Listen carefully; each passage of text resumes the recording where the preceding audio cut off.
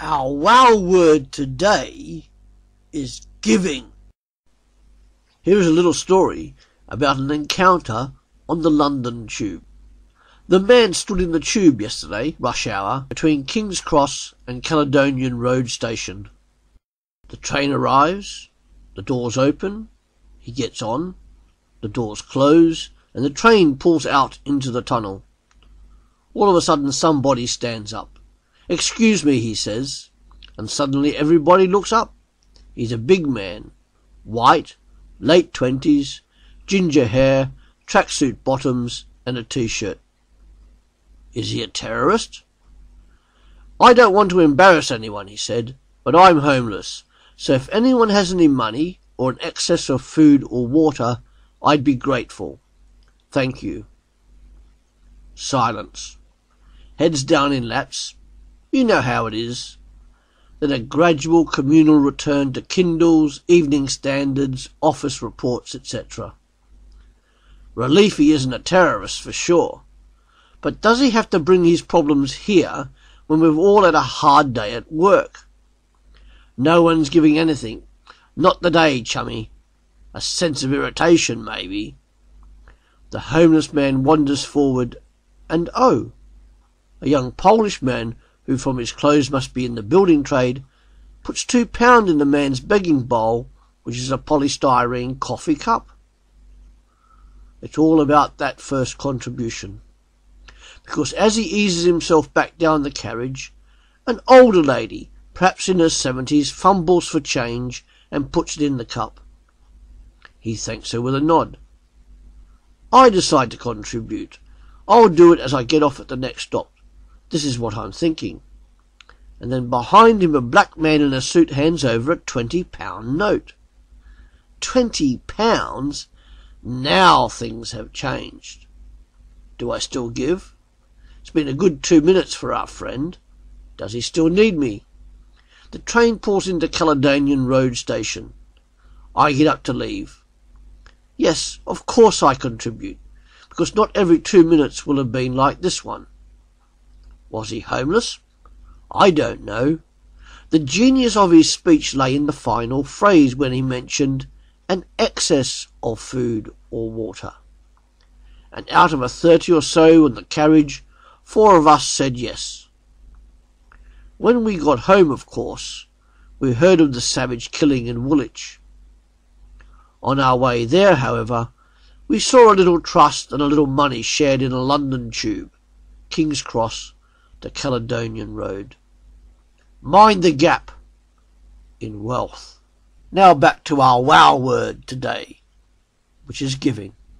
Giving is seemingly one of the 3 forbidden subjects for Christians to discuss in the 21st century, the other 2 being sex and power. Unsurprisingly, Jesus talked about all 3 of these often. Every person has in differing quantities time, talent, possessions, and money. In relationship to giving, the church is to be a community where the strongest members support the weakest members. This applies not only to the local church, but also at a national and international level as well. Too often, even as Christian disciples, we are found turning a blind eye to the suffering of others where the bare necessities of life are in sparse existence. Too often we gather possessions and people instead of giving up our time and money generously to help the poor and the needy of both our world, national and local communities. Too often we as the church keep our time and talent selfishly to ourselves instead of giving them to others in need. Perhaps the greatest indicator of spiritual growth in the follower of Jesus, the Christian disciple, concerns their giving, particularly their financial giving. Paul, writing to the Corinthians, commands that giving is to be done wholeheartedly and cheerfully. Wow! For the Christian disciple, it's not so much how much is given, but how much is left after giving. God looks beyond the amount that is given to the motive and attitude behind the giving.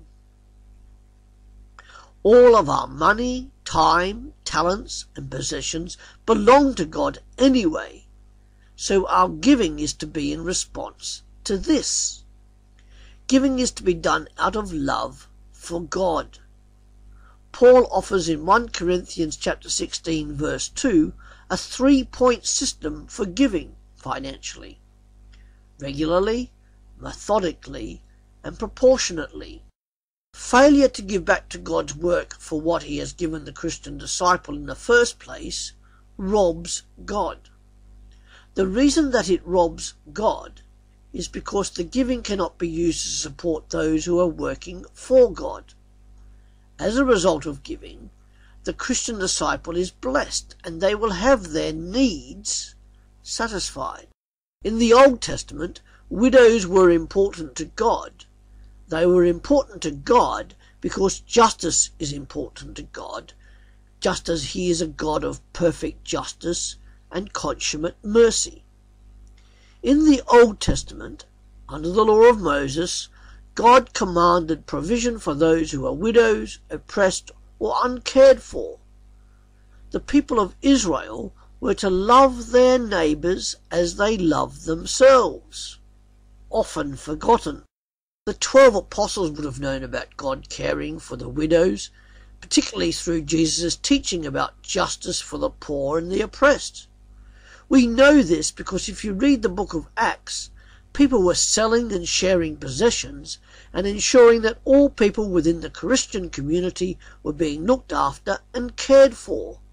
This included making sure that everyone got fed, particularly those who had no family to care for them. And it wasn't just for those within the church, but also from the wider community. People were exclaiming how much these people, the church, loved God because they were loving other people, including those outside the church. The New Testament church made sure that financial giving was done and that the poor, the oppressed, the lonely, and the widows were taken care of. People gave. People sold to give. And Paul in Romans chapter 12 verses 6 to 8 places giving as a spiritual gift. Did you know that? I wonder how many people have asked specifically for that particular gift. Perhaps it's the least asked for gift. After all, it isn't one of the supposedly spectacular ones, is it? So let's get to the nitty-gritty. Each of us has, in varying quantities, time, talents, possessions, and money. How is your giving of those to others doing? God gave everything so that you and I may have life and life in abundance. So by giving generously of our time, our talents, our possessions, and our finances, we are simply reflecting that God gave and gives generously. God gave his Son as a ransom for sin so that we may have life. And if you have run out of ideas about how to give from what you have, ask God to show you and give you some creative ideas. God is a creative God. So go live, go give. How's that for a wow word?